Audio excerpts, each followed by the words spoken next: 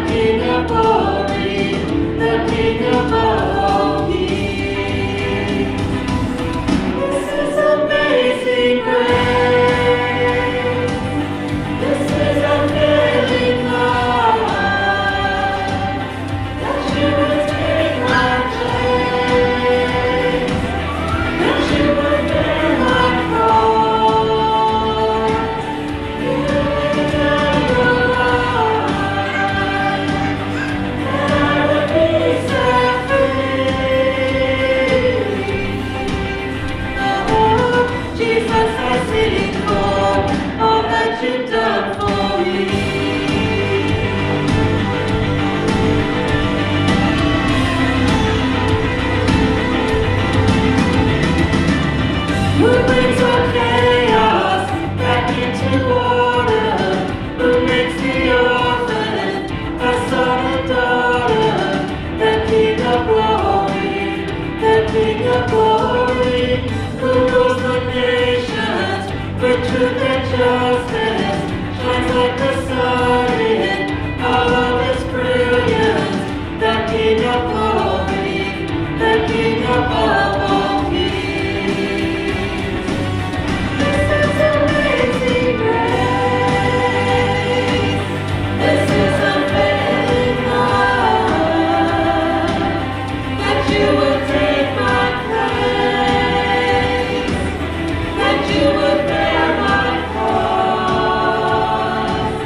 You laid down your life, that I would be set free. Oh, Jesus, I sing for all that you've done for me. Worthy is the Lamb who was slain. Worthy is the King who conquered the grave. Worthy is the Lamb who was slain. Worthy is the King who conquered the grave. Worthy is the Lamb who was slain. Worthy is the King who conquered the grave.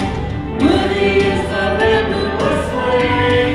Worthy, worthy, worthy. This is amazing grace.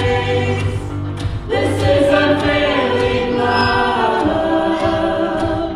that you would take my place, that you would bear my cross. You laid down your life, that I would be set free. Oh, Jesus, I sing for all that you've done for me.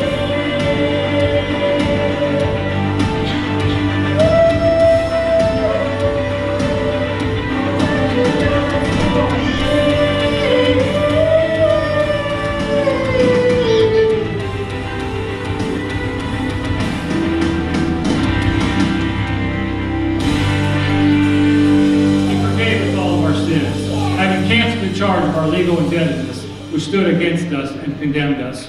He has taken it away, nailing it to the cross.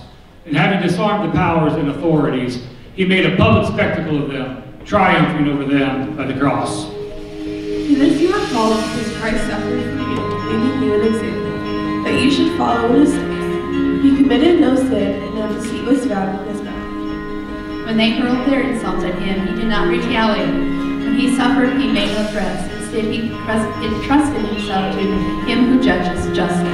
He bore our sins in his body on the cross, so that we might die to sins and live for righteousness.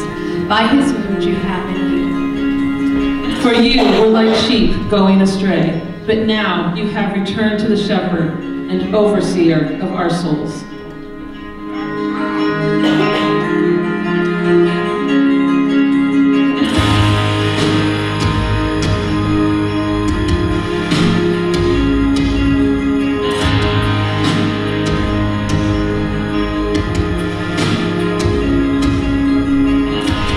Promise maker, promise keeper, you finish what you begin. Our provisions through the desert, you see it through till the end. You see it through till the end. You made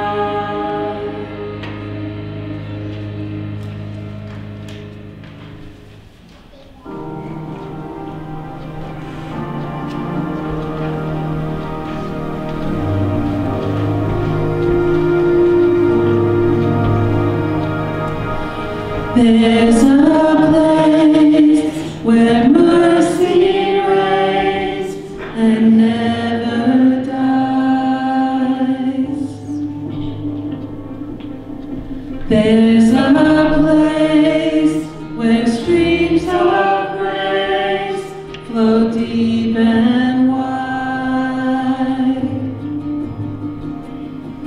where all my love I've ever found comes like a flood, comes flowing down.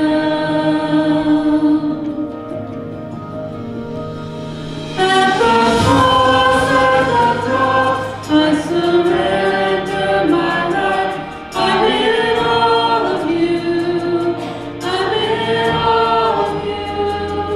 Where your love ran red and my sin washed white, I owe to you. I owe to you, Jesus.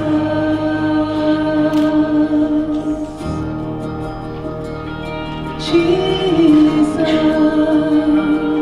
is a place where sin and shame are powerless,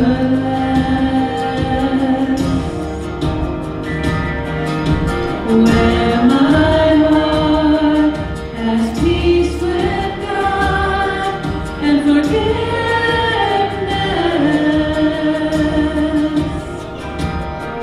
where all the love I've ever found comes like a flood, comes flowing down. At the cross, I surrender my life. I'm in all of you. I'm in all of you. Where your love ran red and my sin washed white, I owe to you. I owe to you. Here my hope is found. Here on holy ground. Here I bow down. Here I bow down. Here my hope and life. Here you save my life. Here I bow down. Here I bow at the cross, at the cross. I surrender my life. I owe all of you. I'm in all of you. Where your love ran red and my sin washed white, I owe to you. I owe to you. I owe to you. I owe to you,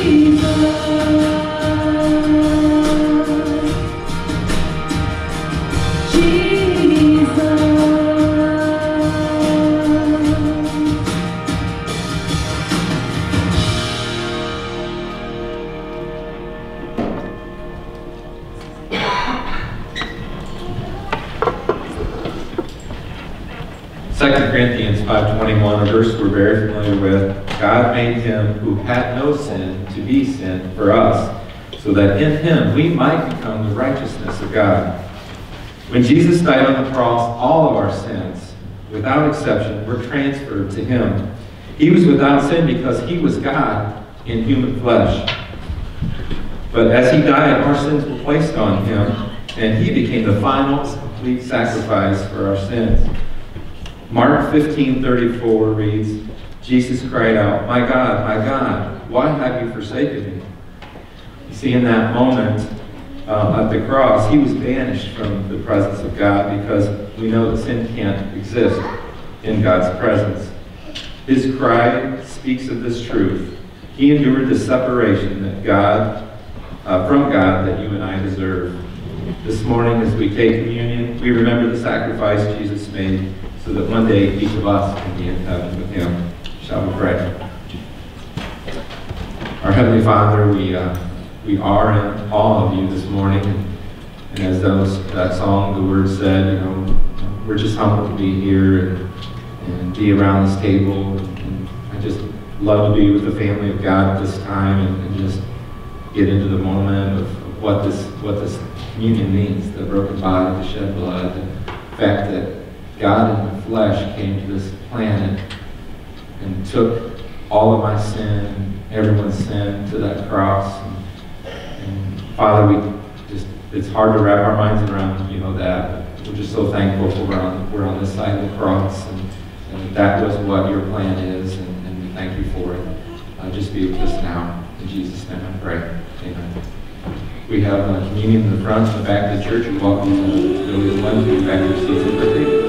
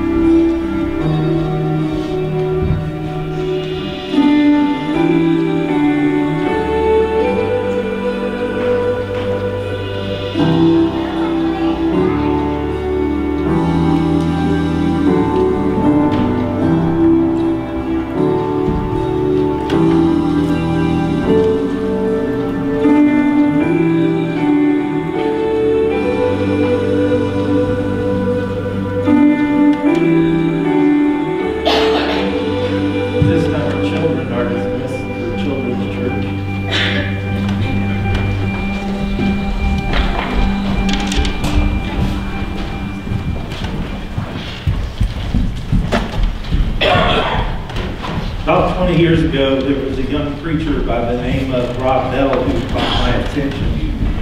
He had started a church which actually grew to over 7,000 in attendance each week. They had actually bought an old shopping mall and turned that into their church building.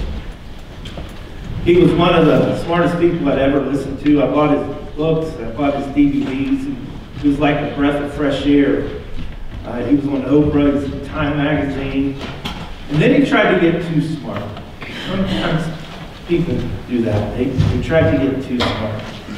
As part of a series on peacemaking in late 2000, Bell's Mars Hill Bible Church put on an exhibit about the search for peace in a broken world. And it was just the kind of project that had helped power Mars Hill's growth as a non-traditional congregation that emphasized discussion rather than dogmatic type teaching or preaching. An artist in the show had included a quotation from Mohandas Gandhi, hardly a controversial touch, one would have thought, but one would have been wrong. A visitor to the exhibit had stuck a note next next to Gandhi's quotation. And the note read, reality check, he's in hell. Well, Bell saw that and was struck. And Bell would go on to write a book titled Love Wins. And the book is basically an argument that there is no hell. You know, there are a lot of people today that think that way. They believe there's heaven, but they don't necessarily believe there's hell. They'll say God is love. You can't send someone to a place like that. He's too merciful. He's too kind. He's too forgiving. Last series, we looked at the Word of God to look at the reality of heaven. This morning, we're going to use the Word of God to look at the fact and reality that there is a hell. So let's notice first this morning that hell is eternal. Hell is eternal. Last week we noticed, or we looked at how awesome heaven will be someday because it will never decay, it will never spoil, it will never fade. This week we noticed that hell will be eternal decay. Everything. And all good will fade. One day Jesus tells this story about people not following their king. They are selfish and they allow others to suffer without making any effort to help them. When Jesus describes them as vile, selfish people, let's pick up the story. It's found in Matthew chapter 25, beginning with verse 40. Jesus taught, the king will reply, truly I tell you, whatever you did for one of the least of these brothers and sisters of mine, you did for me. Then he will say to those on his left, depart from me, you who are cursed, into the eternal fire prepared for the devil and his angels. For I was hungry, and you gave me nothing to eat. I was thirsty, and you gave me nothing to drink. I was a stranger, and you did not invite me in. I needed clothes, and you did not clothe me. I was sick and in prison, and you did not look after me.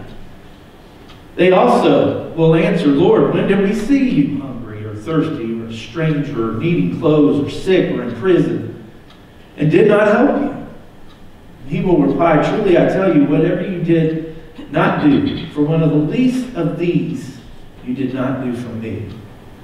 Then they will go away to eternal punishment, but the righteous to eternal life. Now, it really doesn't get much clearer than that, does it? I mean, right here in this one little story, Jesus describes heaven, eternal life, and hell, eternal punishment. Now you need to know, again, Jesus is the king in this story. And those he puts on his left will go to eternal punishment. No second chance, no hope for a day when the punishment will end.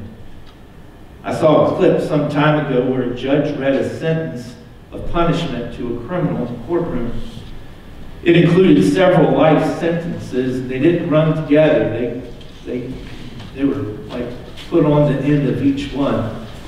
And by doing it that way, the judge said, I'm making sure you never get out of prison. And the criminal yelled up to the judge, you may as well just kill me now. No hope. That's how hell will be. No hope. People just longing to be dead. Notice Revelation 14, beginning with verse 9.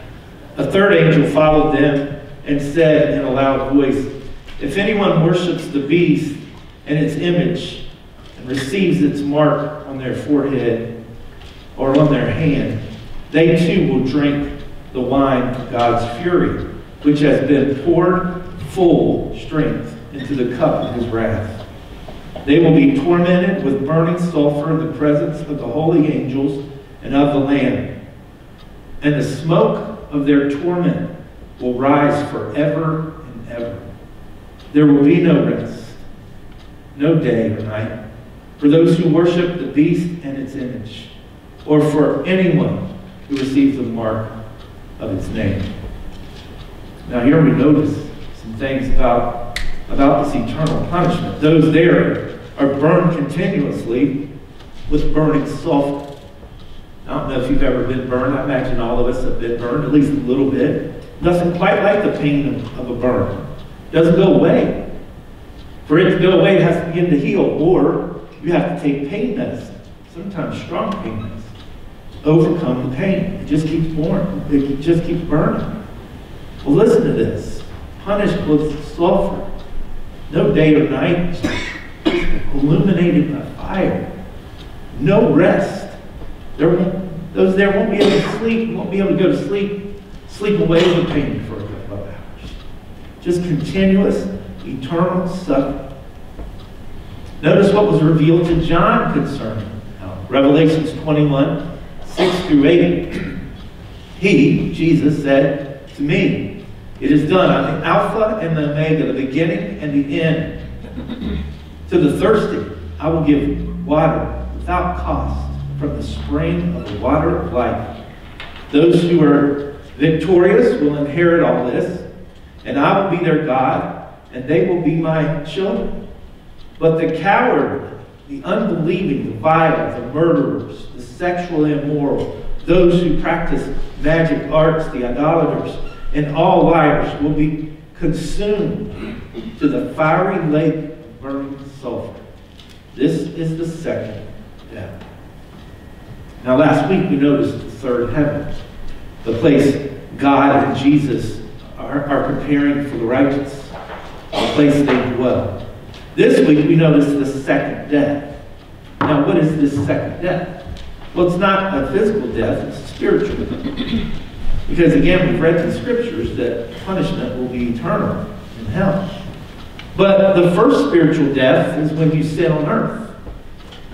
When you're born, you sin, and you need to give your life to Jesus Christ, and He'll cover that sin. But if you never do that, that's your first death. And then when you die without Christ's blood covering you, well, that's the second spiritual death. The spiritual death you face in hell because you did not believe.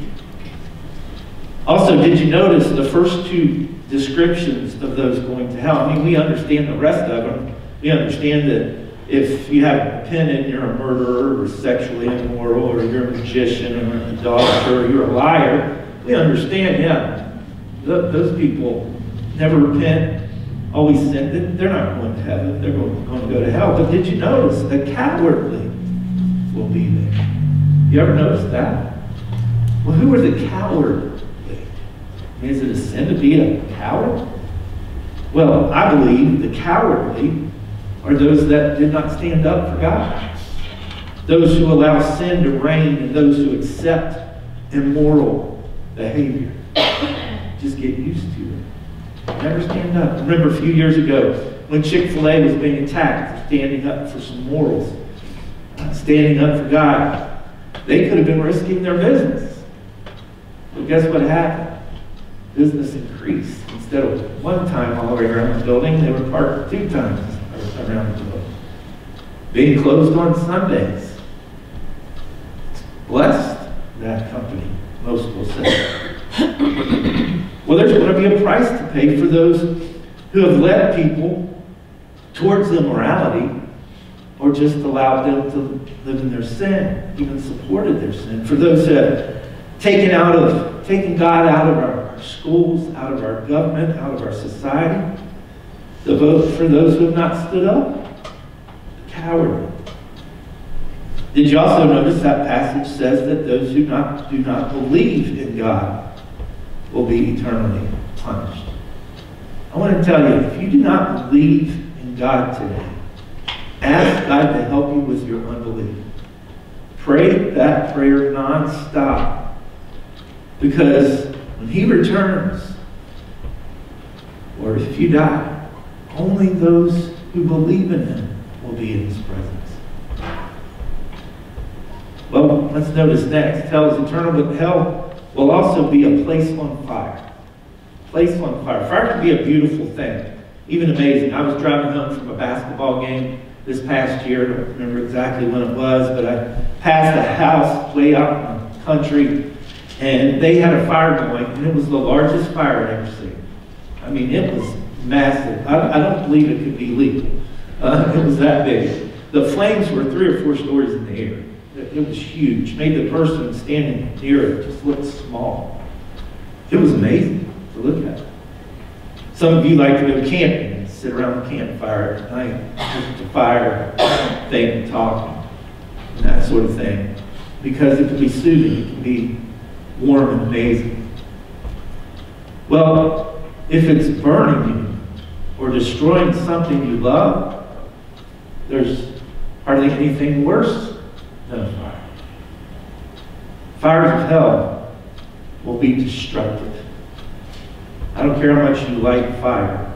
You will not like fire if you find yourself in hell one day.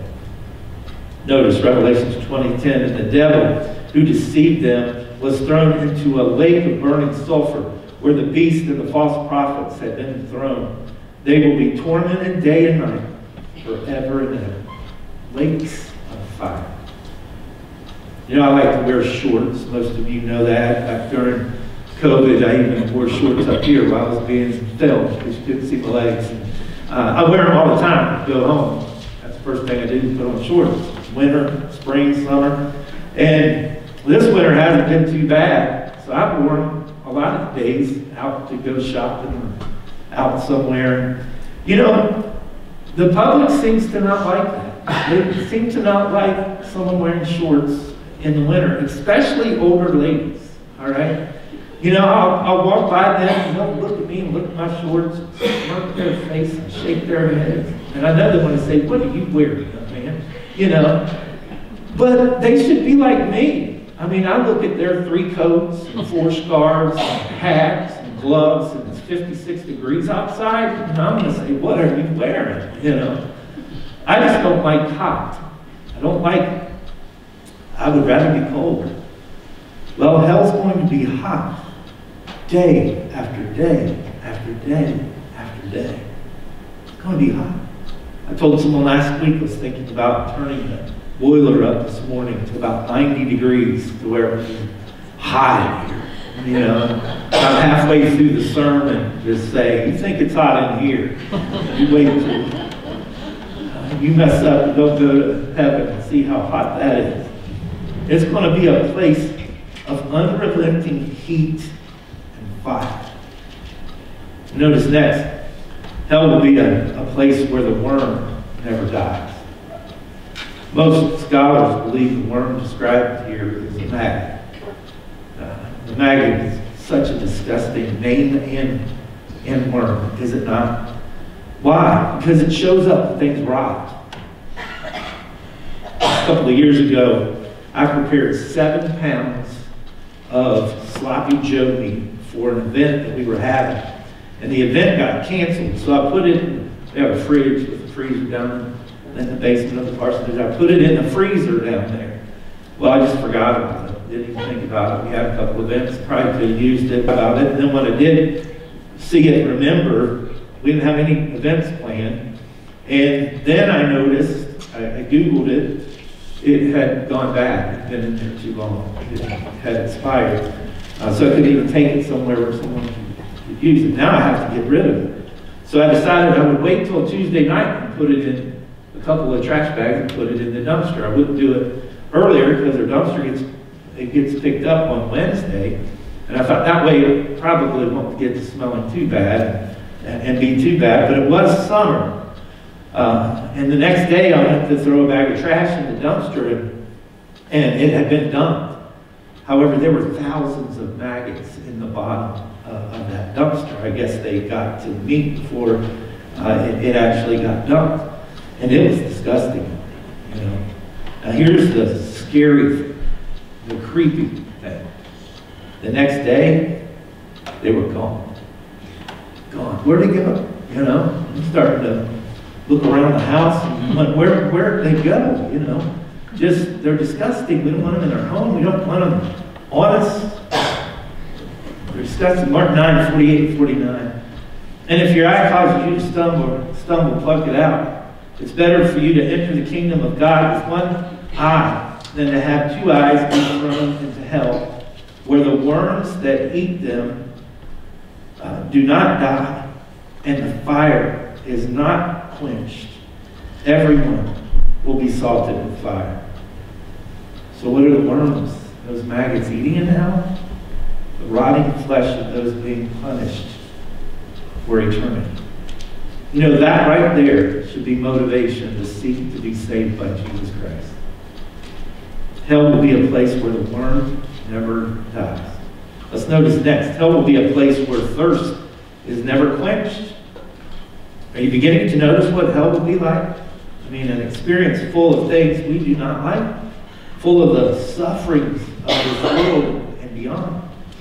Have you ever been really thirsty, where your lips are chapped and there's little to no saliva in your mouth and you just feel exhausted? How did that first taste of cold water feel? It was amazing, wasn't it? There was relief, instant relief. Let's notice a story in the Word of God about hell. It's found in Luke chapter 16. Let's notice verses 19 through 24 as we begin to look at the story. It says, there was a rich man who was dressed in purple and fine linen and lived in luxury every day. At his gate was laid a beggar named Lazarus, covered with sores and longing to eat what fell from the rich man's table. Even the dogs came and licked his sores. The time came when the beggar died. The angels carried him to Abraham's side. The rich man also died and was buried in Hades, where he was in torment. He looked up and saw Abraham far away and Lazarus by his side. So he called to him, Father Abraham, have pity on me and send Lazarus to dip the tip of his finger in water and cool my tongue, because I'm in agony in this fire. Now, if you were purple in biblical days, you were extremely rich. My friend Rick, who passed away a year or so ago, he liked to figure things out, not just hear something, but actually figure it out. I would have called him a couple of weeks ago if he was still alive and asked him about heaven, because he actually studied that city of heaven we looked at last week, 1,500 miles by 1,500 miles, 1,500 miles high, 600 stories. And he actually figured out how many rooms could be put in that building. It was billions of rooms. But he also figured out one day that Bill Gates could go to the bank, fill a pickup truck the bed of a pickup truck full of money, and drive it home. But before he got the money home, the interest on his remaining money would cover the cost of him taking that money out of the bank. Now, I don't know how he figured it out. I don't know how it's true. He's much smarter than me. But here's the thing. I know Bill Gates is rich. He is a rich man. And he could probably afford to give some leftovers to someone in need. And from what I hear, he does give a lot of his money away. But this rich man, he wouldn't give anything. Even the scraps that fell off his table, he wouldn't give to this beggar. It wouldn't have hurt him at all. It wouldn't have hurt him no matter how much he would give. Now remember what we looked at earlier. Jesus said, he's that beggar. Jesus said, whatever you do for that beggar, you do for me. And whatever you do not do for that beggar, you do not do for me. And because the rich man refused and had a hard heart and died, he went to eternal punishment, just like Jesus warned us. And notice his thirst. Father Abraham, have pity on me and send Lazarus to dip the tip of his finger in water and cool my tongue, because I'm in agony in this fire. He's so thirsty, he asked if that beggar, who he probably stuck his nose up against for some time, if that beggar could just dip his finger in water and give him one touch to his tongue.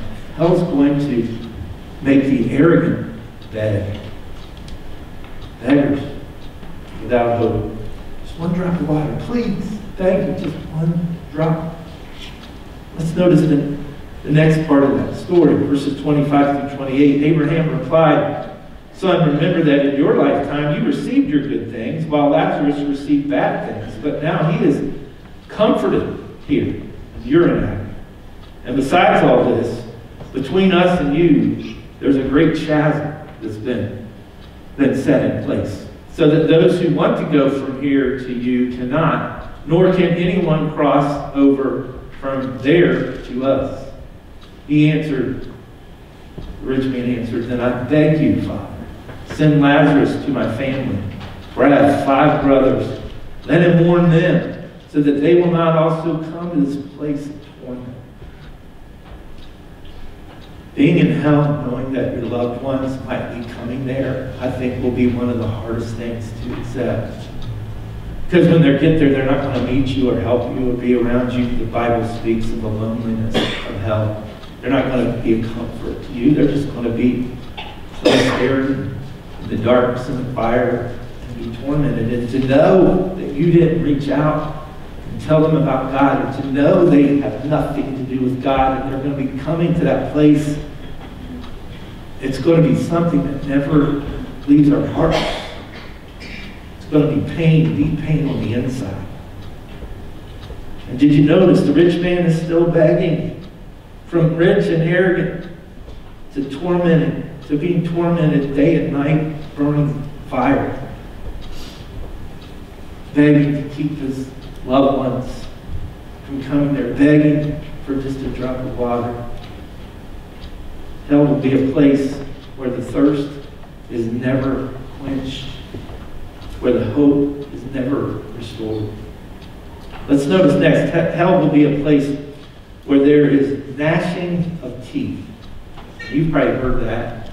I looked up what that means, a gnashing of teeth this week. It means grinding one's teeth together, having one's teeth set on edge, or biting down in pain, anguish, or anger. You know that feeling. When something you want to work doesn't work, you keep trying because you know it's got to work, but it won't work, and you get worked up. You start grinding your teeth, and you start maybe shaking your head, maybe say some things you probably shouldn't say. You just want it to work. Well, that's going to be the spirit of everyone in hell. They're going to be so frustrated and so much pain. They're going to know they could have gone to heaven, and they're in hell. They're just going to grind their teeth and curse because they're cursed. Luke 13:27. But Jesus will reply, I don't know you or where you come from. Away from me, all you evildoers. There will be weeping there and gnashing of teeth when you see Abraham, Isaac, and Jacob and all the prophets in the kingdom of God, but you yourselves were thrown out. In misery, those in hell will see into heaven and weep and gnash their teeth because they messed up. They let themselves, others that they love, end up in eternal punishment. Let's finish up with the final reality of hell. It's been a very encouraging sermon today. I've seen a lot of smiles. But here's the worst reality about hell. And that is God will not be there. He will not be there. No hope of the goodness of God, because He will not be there. God's presence will have nothing to do with it. God and sin cannot exist together. Hell will be full of sin, and sinners know God. 2 Thessalonians 1, verse 8. He will punish those who do not know God and do not obey the gospel of our Lord Jesus. They will be punished with everlasting destruction and shut out from the presence of the Lord and from the glory of His might.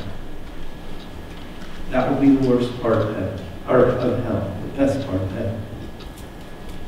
You know, God's in this room this morning. It says when two or more gatherings, He's there. God's in our heart. For a Christian this morning, He chooses to dwell there. But those in hell will be shut out from His presence. He won't be in their hearts. He won't be in their existence. Now here's the good news this morning so that we can leave encouraged. It's not too late to inherit heaven, that inheritance from Jesus that we looked at last week. You know, I mentioned last week, heaven is mentioned 276 times in the Bible. The word hell, only 54. The Bible has a lot more to say about heaven than it does hell, and I do not believe that to be an accident. You see, Jesus wants us in heaven. And that's why he came as a servant, died on a cross, and resurrected from the grave. Because he wants everyone in heaven. So if you have not given your life to Jesus, you're all to Jesus. As we looked at last week, he's standing at the door of your heart and he's knocking. He has no desire to let you go to heaven. He wants you to open the door to heaven. He wants that to be your home. In fact, right now, he's building a place for you. There's no reason to experience the reality of hell. But get this. There is a real heaven. And there is a real hell. And that will not change. God is the same yesterday, today, and tomorrow. God says it. Heaven's not going away. Hell's not going away. What will be your reality? Let's stand and pray.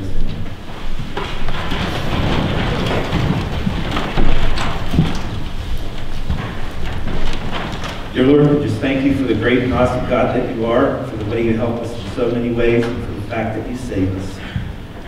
May we live in that salvation. In Jesus' name we pray. Amen.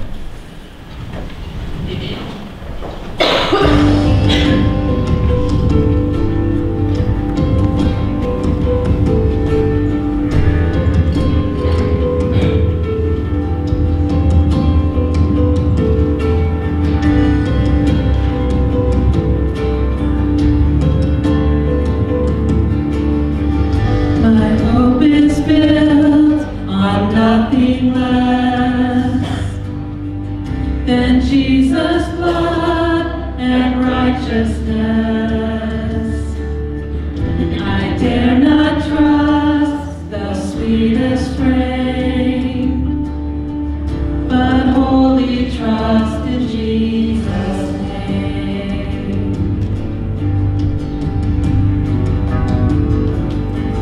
When darkness seems hide his face, I rest on his unchanging grace. In every high and stormy gale, my anchor holds within the veil. My anchor holds within the veil. Christ alone, cornerstone, weak made strong in the Savior's love. Through the storm, He is Lord, Lord of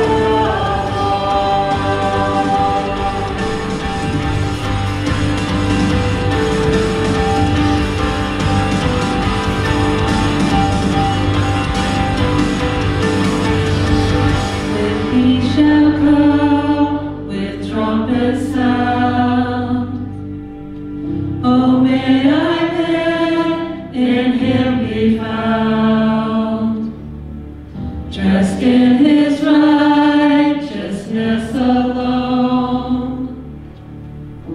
Faultless we stand before the throne.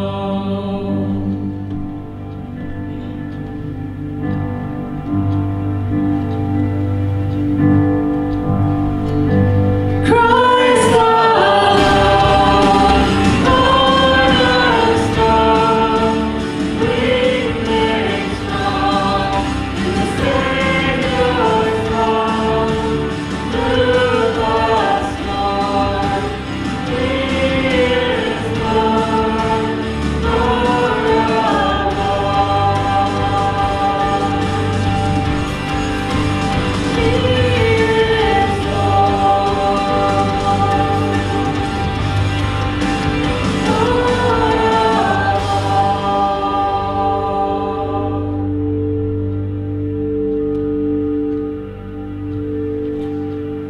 Great words this morning, words to take home with us, that song on our hearts.